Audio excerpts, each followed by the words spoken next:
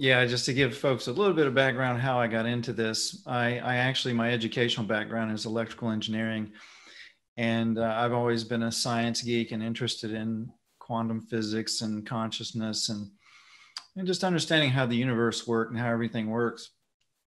And so eventually that led me, I worked in the medical system for about 23 years, worked at the patient level in hospitals. I've worked in laboratories. I've worked in healthcare administration at the state and national levels in the United States. And so I've had a lot of exposure to health and the medical system and engineering and science and just a really broad background of things. And so that led me ultimately to natural health and learning how to heal myself and then healing others. And because I'm an engineer, it's not the typical kind of person you're going to go to with health issues. Typically, the people that came to me were the most desperate. And so I'd wind up getting clients with, deadly illnesses like cancer and things like that.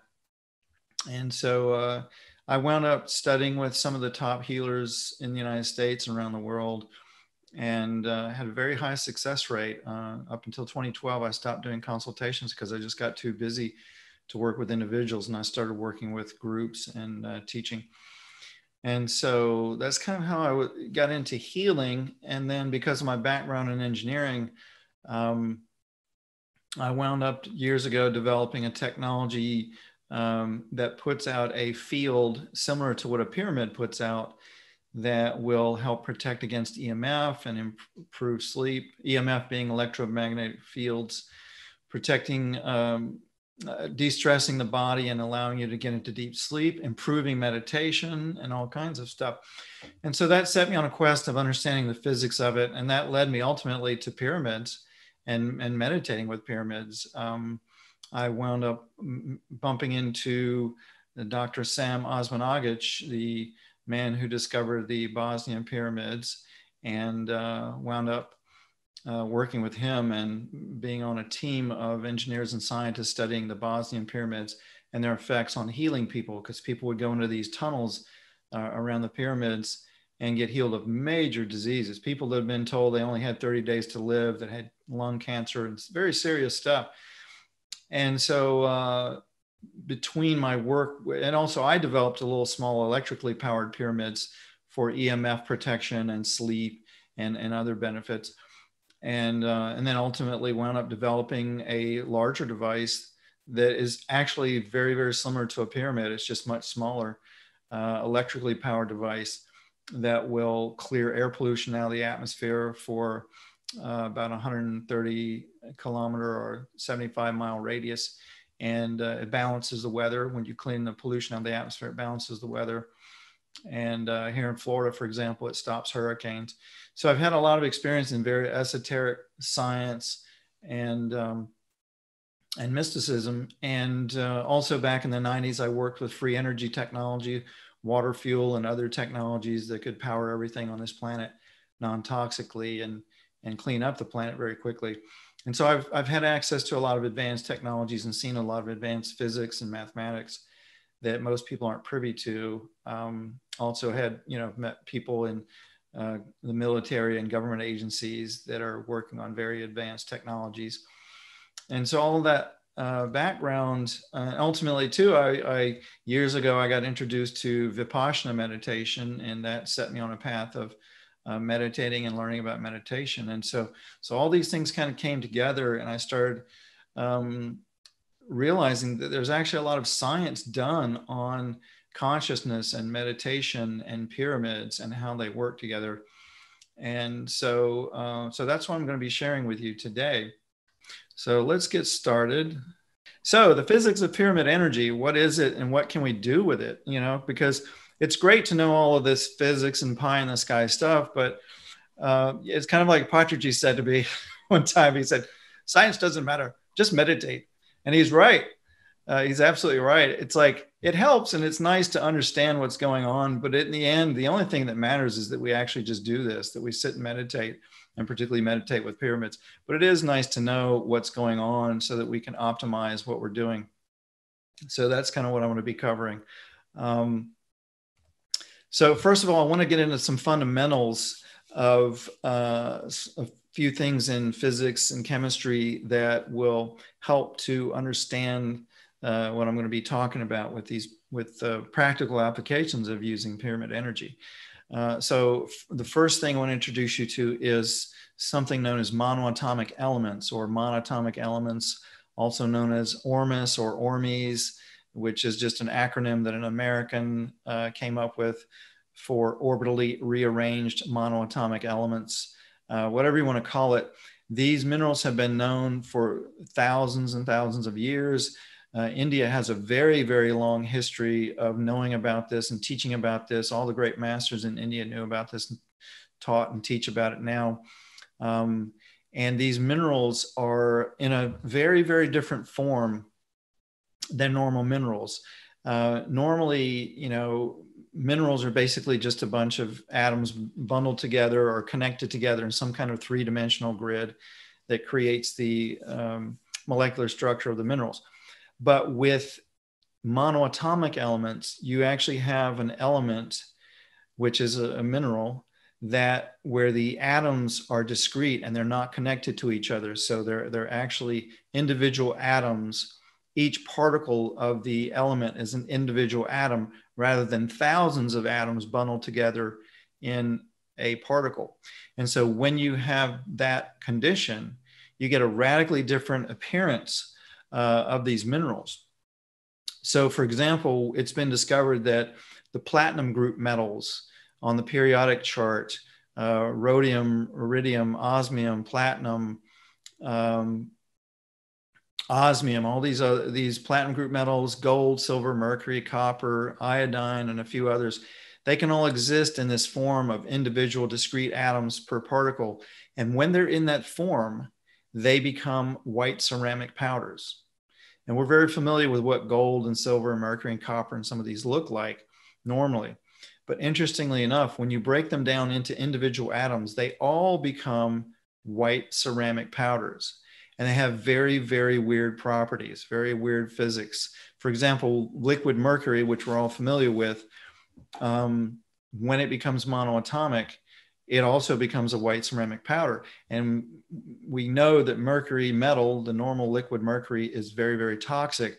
Whereas when it's in monoatomic form, it's very, very healing. And that's the case actually with all of these monoatomic elements. When they're in this monoatomic state, they're very, very healing. And we're going to get into why in a little bit. And India has a very long history of utilizing this. Some of you may have heard of the Shiva Lingam, which is some gurus will actually mix herbs and use certain techniques with mercury and sometimes other metals, and they will convert it into this white ceramic powder, and then they will feed it to people or feed it to plants, and it will heal people and it will make plants grow incredibly strong and healthy. And a lot of these gurus hiding out in the mountains and caves and the Himalayas and places, they know all about this stuff, and they utilize this stuff in their own work. And it can be used for a lot of different purposes, which we're going to talk about. One of them being, interestingly enough, projecting consciousness.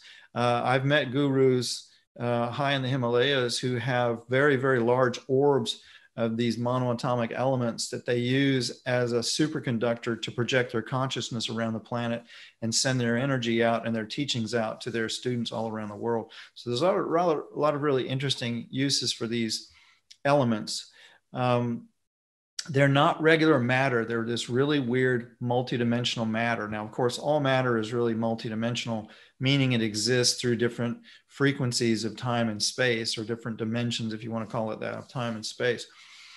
But in the case of these monoatomics, they're about 4/5 of the element is actually existing simultaneously in other dimensions or frequencies of time and space. So part of it's here in our physical reality, and part of it is out in these other dimensions of time and space. It's kind of like an iceberg where we just see the tip of it in physical space. And you can actually heat these elements up and they will actually disappear. They will become invisible, but they will still have effects like weight or anti-gravity and all kinds of things. And they actually are anti-gravitational. So normally when you've got true monoatomic elements, they want to levitate. They actually want to levitate away from the center of the earth and levitate towards the sun. And so they're found in all around in nature. They're in plants, they're in soil, they're in water, they're in the ocean, they're in our bodies, they're in the bodies of animals. All living organisms have these elements in them, and they provide some very important functions, which we'll talk about. Let me see here. Another important property of these elements is in this state, they can be superconducting, which means they can conduct electricity with zero resistance, which gives you some very, very unique properties and applications. And that creates extremely strong fields. These monoatomic elements put out extremely strong electric fields that are known as Meissner fields. And these Meissner fields want to ground out to anything around them. And so you'll see certain phenomena with that, which we'll get to in a moment. They're used, actually, militaries and space programs around the world know very much about this, because it turns out they're used, believe it or not, in time travel and space travel. I've actually worked with several different people who have worked on time travel, anti-gravity spacecraft for the US military and the US secret space programs. And India has secret space programs utilizing these technologies as well. But because they're superconducting and they're what's called in physics terms non-local, they exist simultaneously in all dimensions of time and space, or multiple dimensions of time and space. So they can be used for interstellar communications, because, for example, radio waves are way, way, way too slow to be sending a signal through space to communicate with a spacecraft that's, hundreds of thousands of light years away or whatever. So they've developed these techniques using these superconducting monoatomic elements and other techniques we're going to talk about for interstellar communications, for time travel, dimension travel. They can be used in agriculture because they can be fed to plants and make the plants extremely robust and strong. You can actually feed them to genetically modified plants and crops, and they will, or animals, and they will revert the DNA back to the original pattern, the original heirloom. And they're used in all kinds of different engineering and for healing. Like I said, you can ingest these things and they will increase what the body naturally does. We'll get into more details on that, but it'll help cells regenerate, and then you get healing. So where do these monoatomic elements come from? They, as I mentioned, they're all found all around in nature. They are created by microbial action in soil.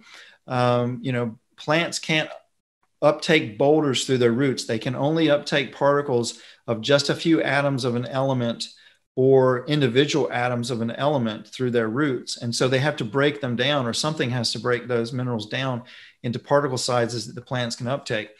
And so what they do, plants actually secrete chemistry around their roots that attract microbes and bacteria that will break down the minerals that plant needs for its nutrition.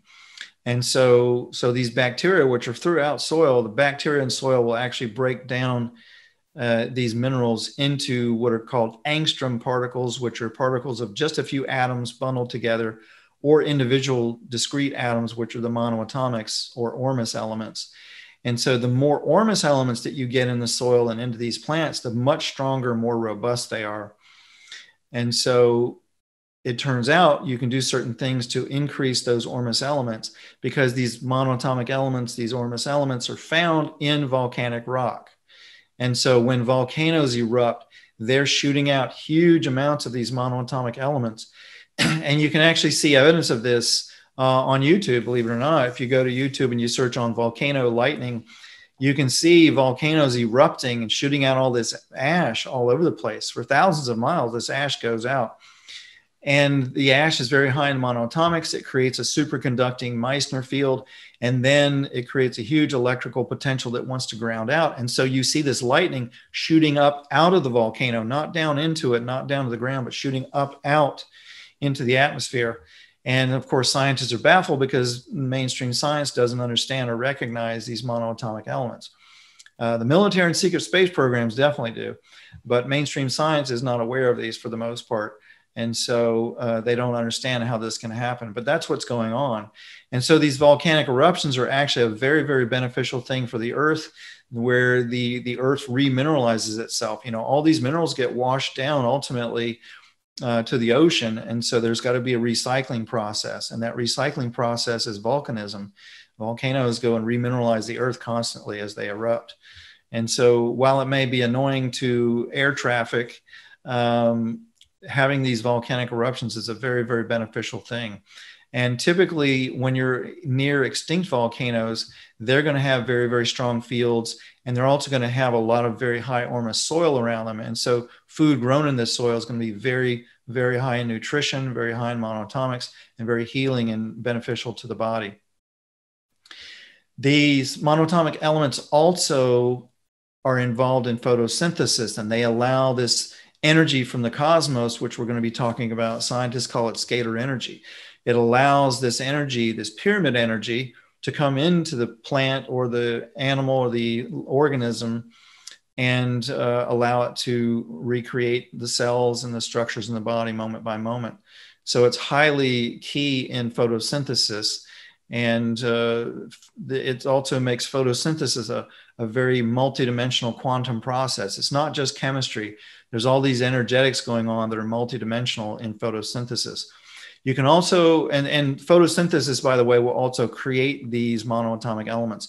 Same thing with fermentation. You can actually ferment things, and particularly if you feed what you're fermenting, if you fed it or include minerals into the ferment, the fermentation will break these minerals down into angstrom and monoatomic particles. And there are things you can do to enhance that, like growing plants or fermenting foods in magnetic fields, or doing things to the water, which we're going to talk about, to increase the monoatomics that the plants or ferments are taking in. So these elements have a lot of practical uses in gardening and agriculture, in your kitchen, and healing, in meditation, all kinds of stuff. Also, these elements can be made alchemically, and India has a very long history of this, of making these. And actually all around the world, ancient cultures throughout the world have a long history of working with these elements, knowing about it. Ancient people actually marked rocks that were high in these monoatomic elements. And there are certain places like in India, there are certain places that have very high deposits of these monoatomics. And so a lot of the gurus and shamans and people will go to these places and collect these. But any volcanic rock or mineral is going to be high in monoatomics, especially a younger one. Okay, so now pyramid energy, what is it? When we're talking about pyramid energy, what is it really? There's been a lot of different names for it. What it really is light that's traveling infinitely faster than the conventional speed of light. You know, I was taught in engineering school that the speed of light is around 186,000 miles per second. And that is the conventional speed of light that we've been taught. But it turns out even the conventional light travels at different speeds. It can be changed slightly by gravitation and different effects.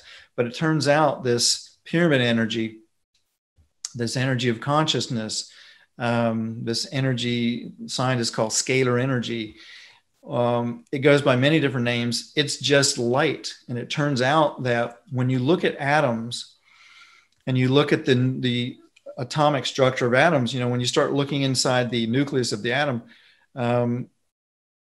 mainstream science, because they couldn't see and didn't understand the nature of matter and energy and the nature of the atom, they just make up particles and say that the nucleus of atoms are composed of smaller and smaller and smaller particles.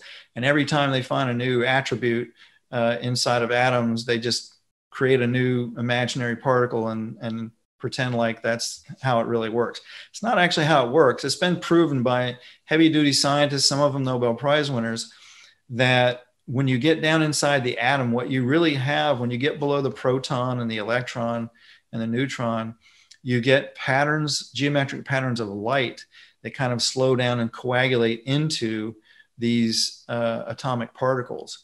And so as we've been told, you know, everything's made of energy. Well, that's how it's made of energy. And specifically, it's made of light.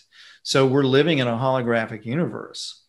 And even though it seems very solid and physical to us, and it is, when you look at the very, very fundamental building blocks of matter, it's all made of light. So we're living in a holographic universe.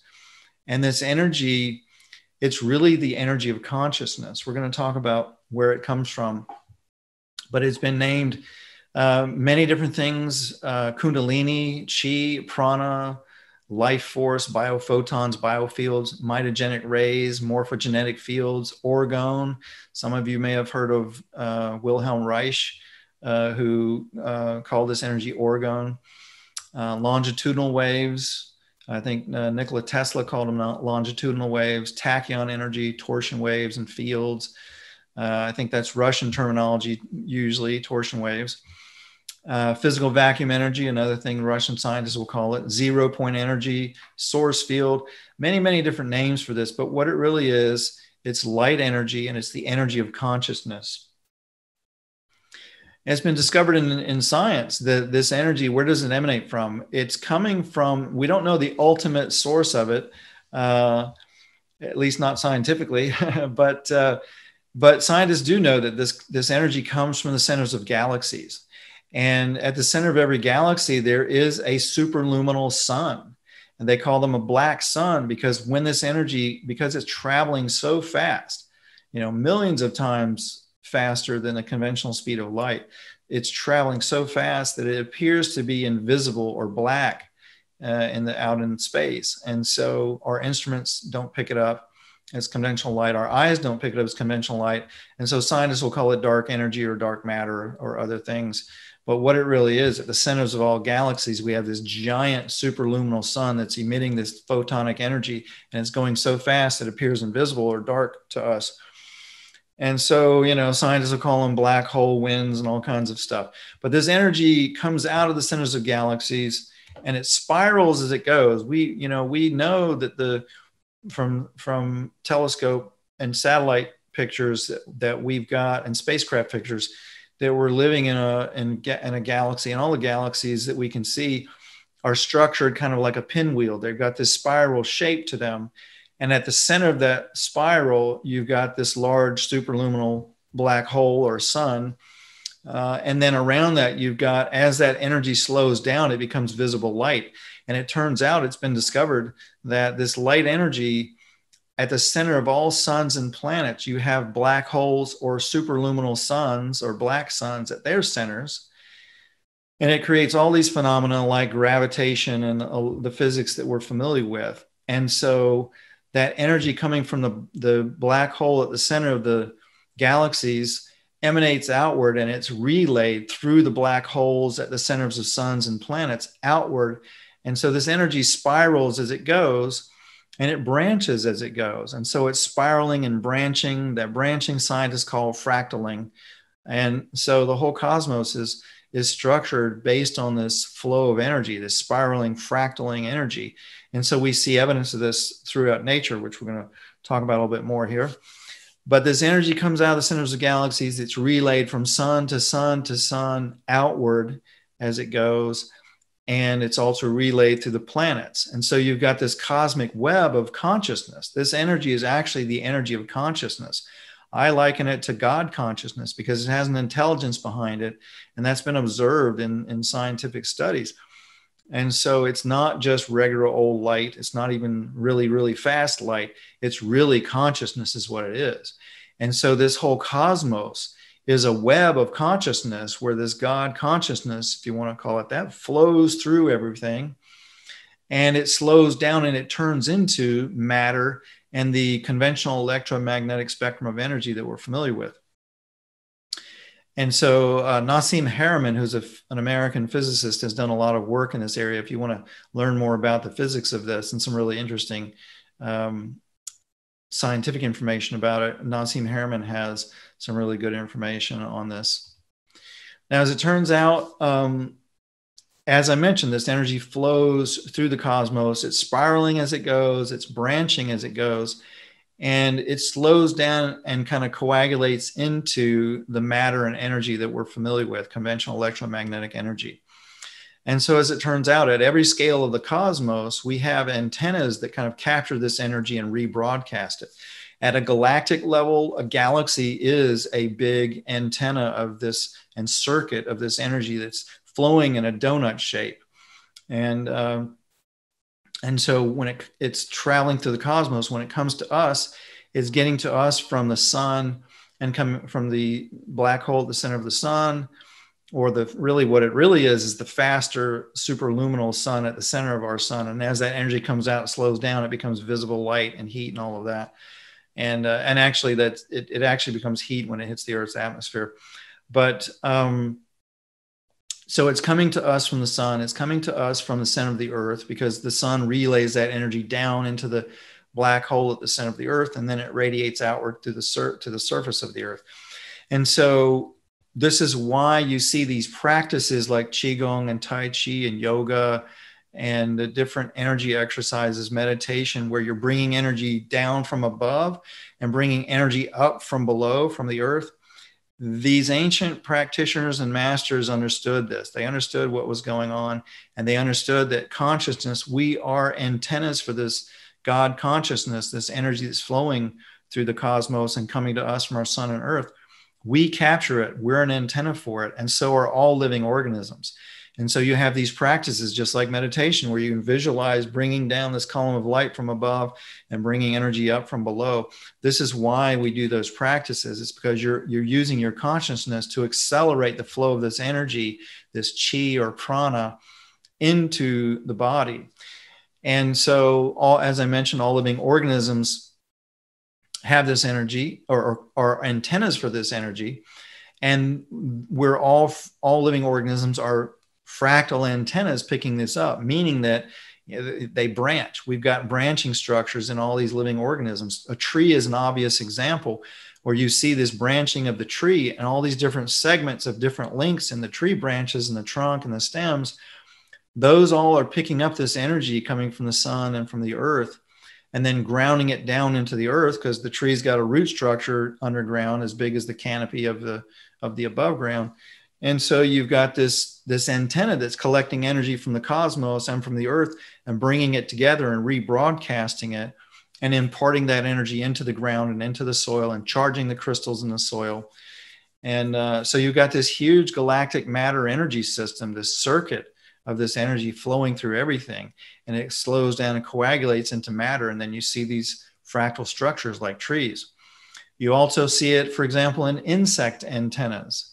The antenna that is in your cell phone is actually a fractal antenna. And what that means is it's got little segments that make up bigger segments that make up bigger segments.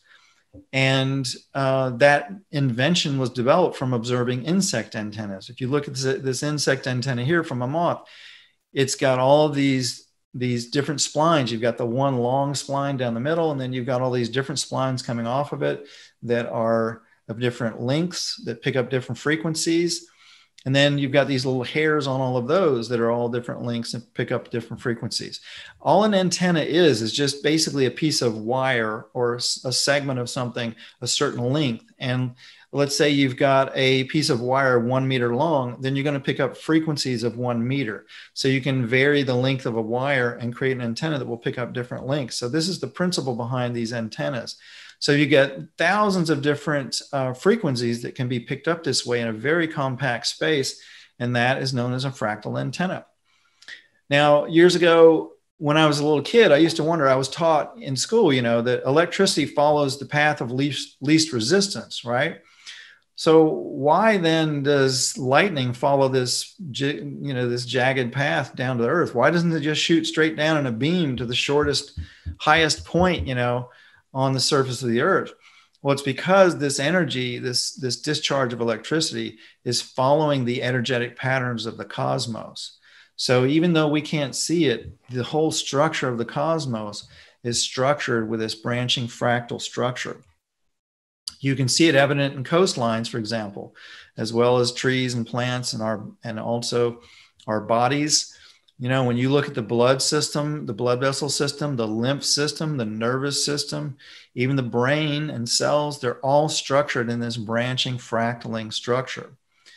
And so as it turns out in our bodies have high deposits of these superconducting monoatomic elements in the brain neural pathways, in the DNA, and in the nadis or the acupuncture meridians. What the nadis are little deposits of these superconducting monoatomic elements along the nervous system, and they correspond in Chinese medicine to the acupuncture meridians. And so this superconductivity there creates little black holes. So our body is literally a web of these black holes, as above, so below. You've got a cosmos that's full of large black holes all over the place. You've got black holes at the centers of planets and suns. You've got black holes within the body.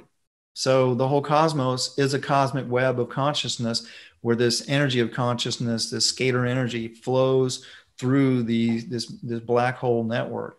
The DNA is loaded up with these superconducting elements, and it actually is an antenna that picks up this energy of consciousness and brings the pattern, the genetic pattern, into the body. We've been told that the DNA is a genetic blueprint of the body, but actually it's the carrier of the blueprint. The actual genetic blueprint in any living organism is in the consciousness of the organism, whether it's a human being or an animal or a plant or an insect or whatever. The genetic pattern is in the consciousness of the organism, and it cannot be destroyed because energy can't be destroyed. And so the DNA, which is a superconducting spiral antenna, fractal antenna, and by the way, this image is not accurate. DNA doesn't have these smooth curves. It's actually angular. It's geometric. And this has been shown through everything in the cosmos, even the pinwheel galaxy. It's not smooth spirals. They're angled. They're geometric because the fundamental structure of the cosmos is geometric. But at any rate, the DNA is this superconducting antenna that picks up the pattern from the consciousness of the organism and then conveys it into the physical body. And so it's not the root source of the genetic blueprint. It is the carrier of the blueprint. And so if your DNA gets damaged, you can actually heal it by feeding it these monoatomic elements, and it will regenerate the DNA in the cells, and it will heal them and return them back to normal using the pattern of the consciousness of the organism. This was actually shown in some research that Dr. Thomas Bearden in the United States was doing. He's a preeminent scalar physicist, and he was actually looking for a way to neutralize radioactivity, and he was studying human cells, and he discovered that human cells will actually send a signal through the DNA back through time. They'll send a scalar signal, which is not only multidimensional, but it actually is also, it can travel through time. And so this signal goes through time, picks up the genetic pattern from the consciousness of the organism when it was healthy, and then brings it back into the present to regenerate the cells. So that's how cellular regeneration happens. So therefore, if you feed the body or any living organism these monoatomic elements, it's going to be able to do a lot more of that, and cells are going to heal and regenerate much faster. So as I mentioned, the brain neural pathways are loaded up with these junctures, and this creates superconductivity in the brain. The brain is really like a radio. It's a transceiver. It's picking up this God consciousness that's flowing through the cosmos and coming down to us from our sun and the other planets around us and from the center of the earth. And the brain's picking that up, and then it's sending it down through the nervous system, through the pineal gland, and through the structures of the body, and creating a field around the body. The pineal gland is loaded up, as it turns out, with monoatomic gold and rhodium and platinum. And that allows us to have that third eye, which allows us to interface with non-physical reality. It's simply frequencies of consciousness that are outside of the normal band of physicality, but it exists. And so the more we do to get these monoatomics into our pineal gland through food, and particularly living food and monoatomic elements, and detoxifying the body and the mind and the emotions, the more that will open up, and the more that we can see through the veil and interact with our guides or the cosmos or whatever, other people, any kind of other type of consciousness. The pineal gland is your interface with non-physical reality. So as I mentioned, the nervous system, the brain is the radio. It sends the signal down through the antenna, which is the nervous system, and then it creates a field around the body, a scalar field around the body. There's the acupuncture meridians, the nadis in Ayurveda. where this energy flows. And this is why they talk about doing all of these energy exercises and meditations and things to work on the flow of the chi or the prana through the body. It's because when you do that, you're opening up those meridians, those superconducting junctures, and allowing the energy of consciousness to flow better. And when that happens, then you can recreate your body moment by moment more effectively. And you can also create your reality more effectively moment by moment. And so we'll do things like, using acupuncture needles or other techniques to mechanically open up those meridians when they get blocked. But if we're eating toxic food or, breathing or ingesting toxins or dead food, that will clog up these nadis and these junctures. And then you don't get the flow of chi as well. Your health goes down, a whole host of things. You're less alive, you're less awake and aware, you're less empathic, you're less compassionate, et cetera, et cetera. So one of the major ways of expanding consciousness in meditation is simply by detoxifying the body, drinking living water, natural water, and eating living food. And this is something that's very important, I think, in India, because, I was in India last year for about 3 weeks. And one of the things that really struck me was the lack of living food, which is understandable because you've got to worry about sanitation. And, when I was there, I got food poisoning. I ate a raw salad, and I got food poisoning and I got sick. So I understand why there's not a huge prevalence of living food, but that is something that has got to be brought back to India. The ancient people in India ate a lot of living food. They knew about this stuff, particularly the masters and the gurus. They knew about this. And this is one of the reasons why they're meditating high in the mountains with spring water and eating food grown there, not, living on the beach in Florida and that kind of stuff. There's a lot of these monoatomics in the mountains. There's fresh air, there's high Ormus water, and they can keep their bodies cleaner there. There's reasoning behind this. So reflexology points as well are these superconducting junctions of elements. And this is why they connect the body through the nervous system, all these different points in the body. And this is why you can work on these points and heal things. Now, as it turns out in nature, there are also sources of these elements. Volcanic mountains, for example, I mentioned volcanoes emit a lot of these monatomic elements. But even extinct volcanoes, mountains in general, if they're high in these volcanic minerals, they will actually act like a pyramid and they will create energy around them. They'll actually create a vortex up through the tip of the mountain that can be seen sometimes if you see in cloud formations like these. These are called lenticular clouds. And what you have here is these mountains actually create a field around them, but they also create a vortex coming up out of the tip of the mountains that will slice through the clouds and create these structures. And so whenever you see this, you can be assured that there's very beneficial energy around those mountains because the natural minerals create frequencies that are very healing to living organisms. And this is why living around the mountains, things tend to be cleaner and better energy, is because these mountains are putting off scatter fields and scatter vortexes up through their tips. And those vortexes are like a double helix, just like the DNA, and they slice through the clouds sometimes, and you see these effects. Well, ancient people observed this, they noticed this, and so they decided to make their own man-made mountains. And so this is what pyramids are. Pyramids traditionally on Earth, we've been told all kinds of stories about their origins. But I can tell you, I have a friend who is a Russian pyramid scientist named Valery Uvarov, and he was in the KGB many years ago, and it was his job to investigate UFO incidents. And at some point, he got taken up on a flying saucer with some human extraterrestrials that toured him around the solar system. And he said one of the interesting things that they showed him was that on all the planets and their moons in our solar system, there were pyramids that had been built by other civilizations, a long, long time ago, probably millions of years ago. But they were on every planet and moon in our solar system because one of the purposes of them is communication. So ancient people, through meditation, through communicating with guides, through communicating with non-physical entities, probably also having extraterrestrial contact. They gained this knowledge of pyramids and what they can be used for, and they started building them. They mimicked what the mountains were doing. They observed what mountains were doing, and they built these artificial structures. So what is a pyramid? It's basically an antenna that captures this energy of consciousness flowing through the cosmos and coming down to us from the sun and up from the earth.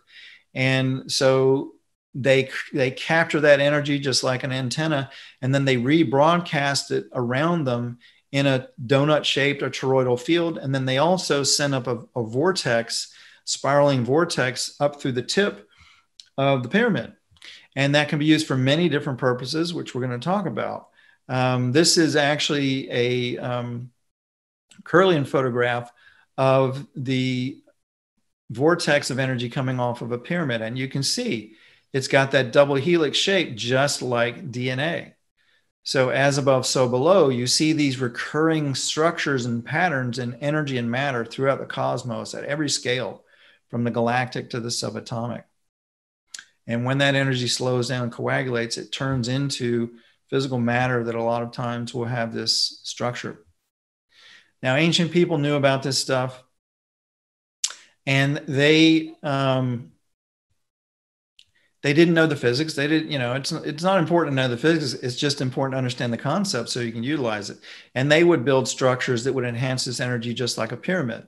A cone will actually capture this energy just like a pyramid will. And it turns out that this energy, this scalar energy, this pyramid energy, it's best conducted by non-metals. So while you can build pyramids out of metal and you can conduct and do things with them, you need to understand the physics when you're working with metals. And so it's just much easier to work with non-conducting materials like wood, leather, fibers, plants, whatever, stone, metal. You have to understand the physics when you're building it. And this is also why ancient people built these various structures to capture this energy. If you want to meditate and communicate with God, with others, you can do it in a pyramid, you can do it in a temple. Basically, we all are antennas for this consciousness coming through the galaxy and coming from our sun and from the earth. We're antennas that pick it up, but we can get inside of bigger antennas and pick it up even better. And this is why we want to meditate with pyramids or being in a temple. These temples, when you look at these temples and you understand the physics of them, they are all made out of, guess what? High Ormus monoatomic stone that's high in monoatomic elements. And, or in the case of, for example, Shiva lingams, when those Shiva lingams are constructed, same kind of thing. They can capture this energy and rebroadcast it very strongly. So you can sit and meditate around a Shiva lingam and get the same effect. Or you can go inside of a Tibetan stupa made out of these materials are highly conductive of this scalar energy. And then they rebroadcast it, and they also create a vortex up through the tip. So if you want to communicate with God or other living organisms or whatever, any other form of consciousness, you're going to have a much better time of it if you're doing it inside of a large pyramid or a temple. And this has exactly been my experience coming to India and meditating in the large pyramids at Pyramid Valley and the Hyderabad Pyramid. I was having all kinds of stuff coming in and connecting up with all kinds of consciousness and energies and information much more massively than just doing it by myself here in Florida.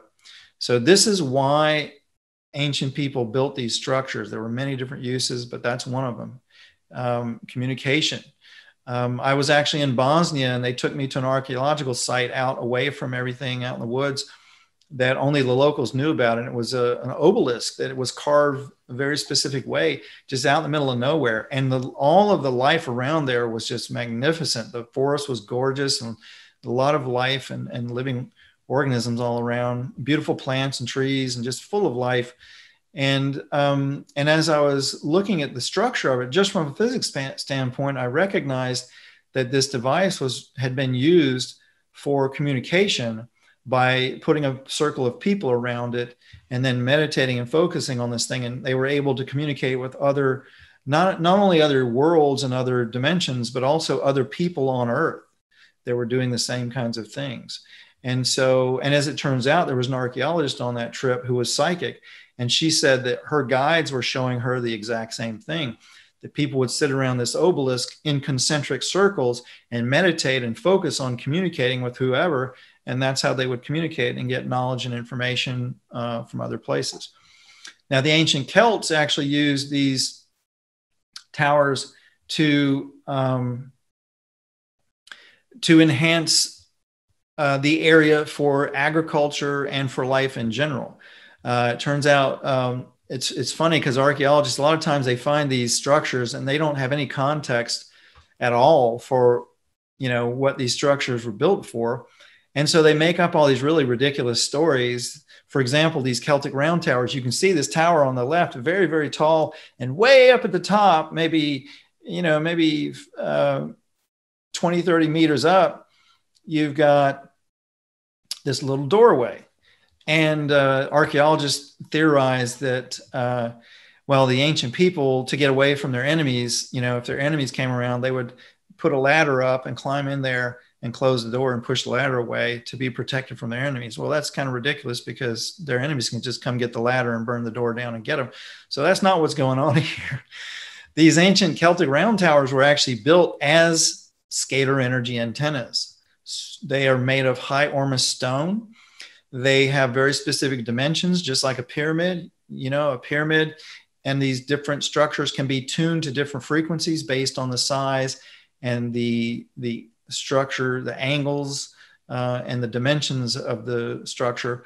And so in this case, as you see, you've got a cone up top, which captures this energy from above and below. These towers go a very specific depth underground, and then they're a very specific height above ground. And so they are a scalar antenna that captures this energy from the sun and the earth, and then rebroadcasts it for hundreds of miles around in the case of this, and also underground as well. So it imparts all these beneficial frequencies into the soil, which makes the microbes in the soil happy, and they can eat and produce. They eat more rocks and minerals and break things down and produce more nutrients that the plants can uptake. And then the plants are very high in these monoatomic elements. They're very high in nutrition. And then the animals that eat them are going to be much more healthy and stronger and bigger. And in fact, that's exactly what you see when you go to places where these kinds of structures are in place. There's so much more life there. The plants are bigger and stronger and more robust. The animals are bigger and stronger and more robust. I was visiting my cousin. I was born in New Mexico in the United States, out in the Southwest. And there's a lot of Native American reservations out there. And I was going backpacking with my cousin, and he said, man, if we can go backpacking on this Indian reservation or Native American reservation, he said, I don't know why, but all the animals and plants are bigger there. And I knew why. It's because they know how to nurture the land and do these things, build these structures and create monoatomics in the soil and be good stewards of the land. And so when you do that, everything works better, everything's healthier. We see these structures throughout history, throughout the world, throughout different cultures, different religions. Domes are very good at capturing this energy, just like pyramids are. So are obelisks, so are spirals. So you see these spiraling towers, and guess what kind of materials they're made out of? They're made out of stone or concrete that's high in monoatomic elements. Quartz, for example. Mecca. If you ever see Mecca, when it's in height, there's like 100,000 people. There's actually more all around there, but Mecca will actually seat about 100,000 people. And, Mecca is built on a mysterious spring that puts out huge amounts of water, and it's out in the middle of the desert. There's no water around here except in the middle of this desert. There's this massively flowing spring that has this magic water that they call Zamzam water. And I was actually sent a sample of this Zamzam water, and I actually tested it and analyzed it and found it's very, very high in these monoatomic elements. And it's very, very structured. The molecular structure is very, very structured. So it's basically a homeopathic remedy that's very, very healing. And when you ingest it, these monoatomic elements in it plug into the body and into these structures and into the pineal gland. and they raise the superconductivity, which makes meditation and prayer much, much more powerful, because you become much more superconducting, and you're able to bring in these energies of consciousness and these natural energies from the cosmos, and in prayer and meditation. And then also you're able to manifest more easily. And so you've got this giant scalar wave vortex generator here, which is also something a pyramid does. You've got this big obelisk in the center that's made out of stone, that's high enormous. And then you've got these circles of people, hundreds of thousands or 100,000 people sitting around in a circle, where each little fractal antennas that are capturing this energy from the cosmos and rebroadcasting it. And when we get together in ceremony, particularly if we're sitting in circles, individually we create these scalar vortexes. And when collectively, when we sit in circles, we create a bigger vortex. And that vortex of consciousness acts like a carrier wave for our own consciousness, and it will pick it up and accelerate it. And so this is why when you get together in groups of meditation or prayer or ceremony, you're accelerating the manifestation of thought of consciousness and thought into reality. And so this is why when you do these kinds of events, that you see things accelerate and things happen and things pop in your life, is because you're getting together and creating this scalar vortex that acts like a carrier wave. And so these people are ingesting this high enormous water. They're doing prayer and meditation and connecting up with God, with the cosmos, with other consciousness, and getting all kinds of information and answers and healing and all sorts of amazing things. And in India, you see the same thing. I mean, one of the things that struck me when I was traveling around India, Patriji was touring me around all these various pyramids that he had helped build. And that was very impressive. But also I saw that the ancient people there, they knew about this stuff. They've known, I mean, India has been one of the most technologically advanced societies on this planet, the longest. You know, we think that the United States is the most technological because in modern times we've got all this, you know, high tech and weaponry and stuff. But the reality is India actually has the most advanced technology, because the most advanced technology looks like magic. You know, it doesn't look like laser beams and, you know, fighter jets. It looks like magic. And so the ancient Indian cultures had very, very advanced technology. And you guys probably know this. This is in your scriptures and historical documents. But when you see these different structures, these temples, they are scalar wave antennas. They capture this energy just like a pyramid does, just like these other structures do. And they bring it in from the earth and from the sun and the cosmos, and they also broadcast it outwards. And so when you get together in groups for meditation or prayer or whatever, this is what you're doing. You're connecting up with the cosmos. You're connecting up with other consciousness. You're bringing information and energy in. You can bring in healing, and then you can broadcast it outward. So it's very, very powerful. If you understand this, then you can put intention behind it and amplify the effects. This has been throughout different religions, cultures. You know, Gothic cathedrals are the same thing. They've been designed very specifically to harvest this energy and broadcast this energy, to bring it in and to bring it out, and to harvest it and collect it, quite honestly, sometimes for nefarious purposes. There are also cities all around the planet that have been laid out geomantically as scalar energy circuits to capture this energy coming from the sun and from the earth and from the people around, sometimes to harvest that energy, sometimes to enhance it, but basically to create a circuit or a structure for the flow of the energy of consciousness, to either enhance the living people and organisms there, or to harvest their energy a lot of times. So obelisks are one of these structures, like pyramids, that will capture this energy. The Eiffel Tower is also a fractal antenna. When you look up close at the Eiffel Tower, you've got all these little different segments, and each of those segments are picking up different scalar frequencies and grounding it into the earth and then broadcasting it upward, just like a pyramid does. Same thing with many, many structures like the Vatican. You've got this obelisk at the center of a circle, and then you've got these colonnades all made out of high ormus stone. And what you've got here is a scalar wave generator and harvesting station, to be honest with you. And I think I've been told by insiders, I actually know a priest who worked in the Vatican at the highest levels. He reported directly to the Pope. And he said that this is a energetic harvesting station. You have huge numbers of people that gather here in this circle. You've got this obelisk that will create a scalar vortex. All these people are creating a big vortex, which these interdimensional beings can feed off of. And then it also, these colonnades direct all that energy into the Vatican, which the Vatican people then can feed off of and utilize in certain ways.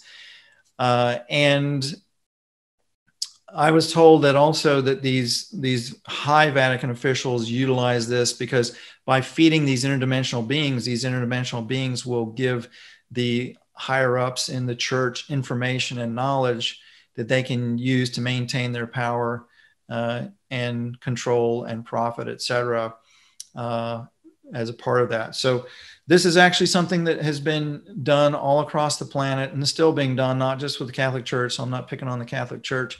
Control systems around the world have utilized this physics to enslave humanity and harvest and feed off of humanity. And so we need to understand this, and we need to use these things like meditation and pyramids to not engage in that.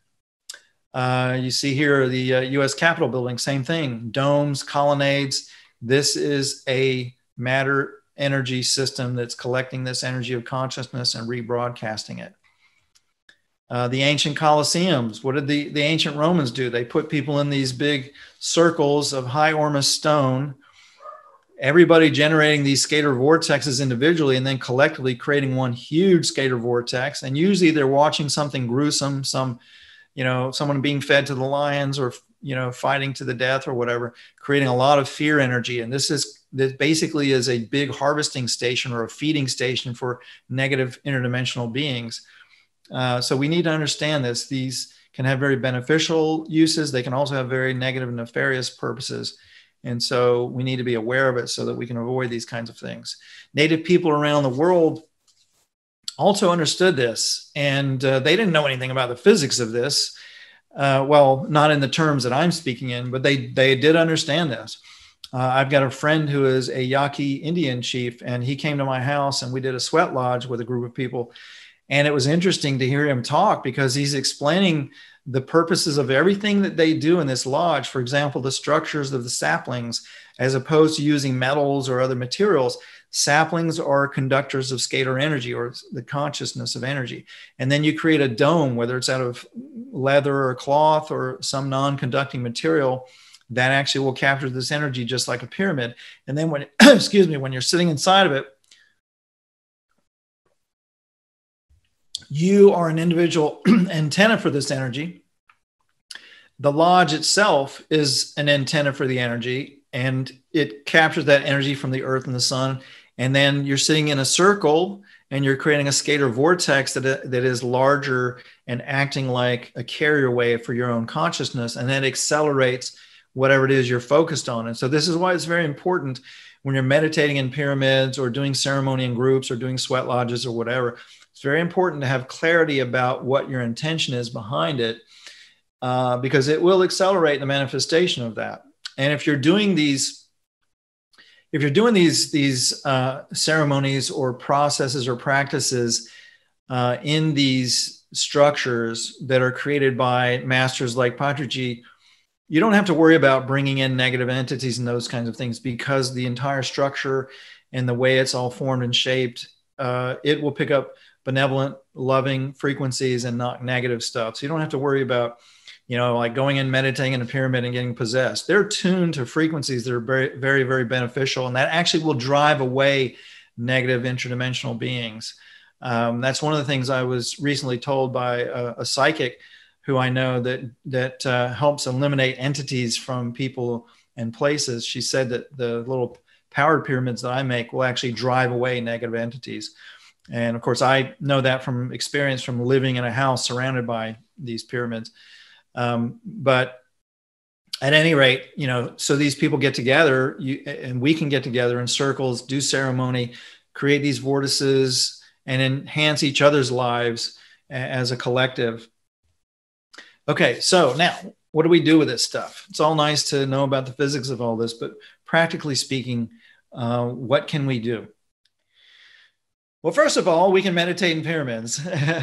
And I absolutely love Patriji, I met him about a little over a year ago. He came to Florida and spoke, and we wound up meeting and did presentations together and just really hit it off. And he invited me to come to India last year, which I did. And that was an amazing, wonderful experience.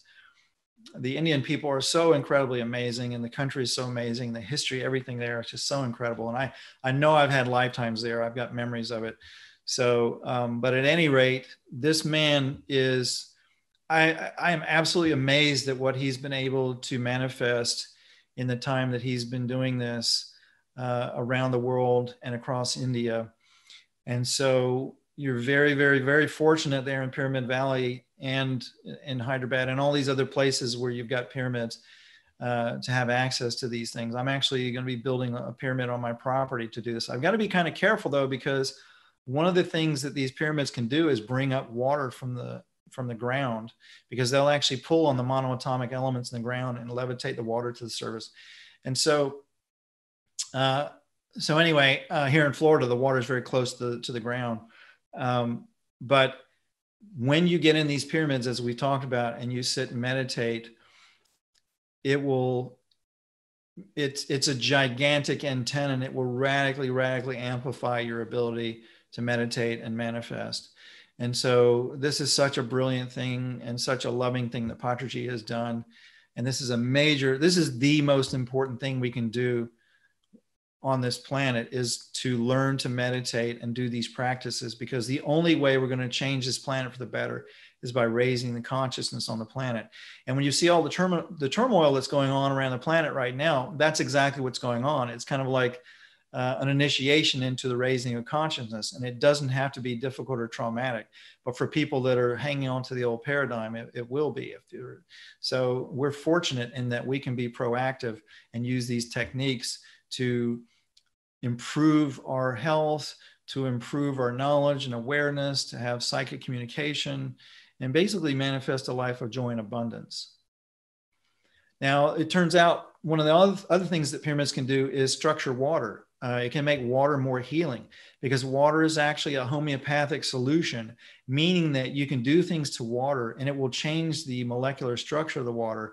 And that molecular structure has patterns in it that, when ingested, will connect to the water in the body, and it will convey information to the body and either trigger a healing response or a disease response.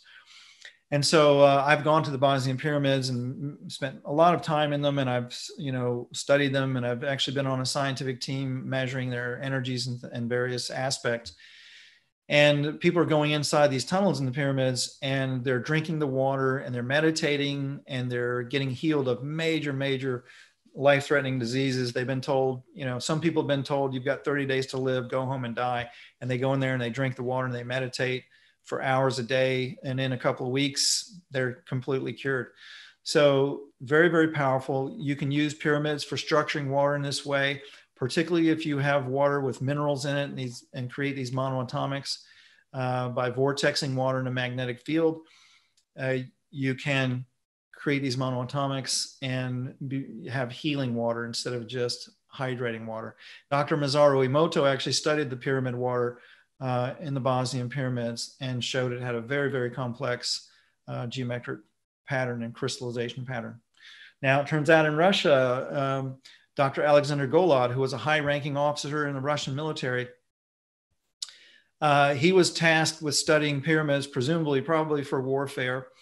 And being a very benevolent person, though, he wound up studying the positive uses of them, and he wound up building some very large pyramids, including this 244-foot tall pyramid outside of Moscow, 144 foot tall, and discovered a lot of amazing properties with it. One of the things, people can go inside these pyramids and sit and meditate and pray, and they get healed of major illnesses. These are some large crystal spheres that they put inside that will capture that energy and radiate it outwards. Now, interestingly enough, Golod built this pyramid out of fiberglass and wood and glue, absolutely no metal, not even nails, because he said that these non-metallic materials will conduct scalar energy better. This is the inside structure of this pyramid. And you notice this pyramid also is a very tall, skinny pyramid. This is known as a phi ratio pyramid. You can change the angles and the materials of the pyramid to tune to different frequencies. And so this one is particularly good for healing and meditation and other things. Now, here's some of the fascinating things that Golod discovered about his pyramid. And you have to keep in mind that this guy had a budget of millions of US dollars annually to work on this project and to study these things. And so he also had access to top secret Russian technologies to analyze these things, like a scalar radar that could detect the energies coming off this pyramid. And what they discovered was, for large areas around, they were able, this pyramid would purify the water in the ground for hundreds of miles around, and also purify the air for hundreds of miles around, and also reduce radioactivity in the atmosphere, in living organisms nearby, and in the groundwater. Any poison that's placed inside of it, it'll neutralize. When people or living organisms go inside, their immune system is improved, their cells regenerate faster, pathogens in the body are suppressed, on and on and on. Seeds placed inside of them for just a few hours or a few days will increase the yields from 30 to 100%. Now, here's an interesting one. It reduced the amount of earthquake activity in the area, lightning, and severe weather. And this is because what these pyramids do, because they're bringing in this energy that can create an alter matter, it will actually release the tectonic shifts constantly instead of letting them build up and release in one large release. And so you get these little micro earthquakes that nobody can feel constantly, rather than having them build up. And so it reduces earthquake activity. And then lightning, it turns out the field that this pyramid puts out and the vortex that it puts out above, it acts like a tornado. It's like an upside down tornado of energy that actually goes out into space. And this scalar vortex acts like a vacuum cleaner, because it's tuned to certain frequencies that will pull only pollution out of the atmosphere and send it out into space, or just neutralize it. And when that happens, that balances the charge in the atmosphere, and then you get normal weather. Severe weather is just the Earth trying to balance itself and balance the charge in the atmosphere. And so I've observed this with pyramids. You'll see this, you'll notice this around the pyramids in India, the pyramid and Pyramid Valley. The air around there and the environment's much cleaner around there than other places. Same thing with the Bosnian pyramids. Same thing with this device. I developed a little small device you can put outdoors, and it'll do the same thing as a large pyramid. It's electrically powered. It's called the Home Shield. It does the same thing for 75-mile radius. It clears the pollution, sends it out into space, and then you get normal weather. And in the case here in Florida, we don't get hurricanes. The hurricanes, when they come near and when they get near the field of this, they just fall apart and go away. So these things can be very, very effective for stopping cyclones in India. Now, Golod discovered it'll heal the ozone layer. It'll lower the viscosity of oil in oil wells, increasing yields. They also noticed a lot of these springs were popping up for many miles around. And it's because they found out that the pyramid energy pulls on the monoatomic minerals in the water, in the groundwater, and pulls it up. This is also why ancient pyramids like the Bosnian pyramids, they have a lot of water inside of them. It's because it's pulling up this water from deep underground and creating monoatomic elements in it.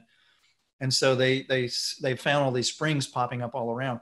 Now here's a really fascinating one that really gives me hope for humanity. Golod noticed, let me go back to that picture of the pyramid.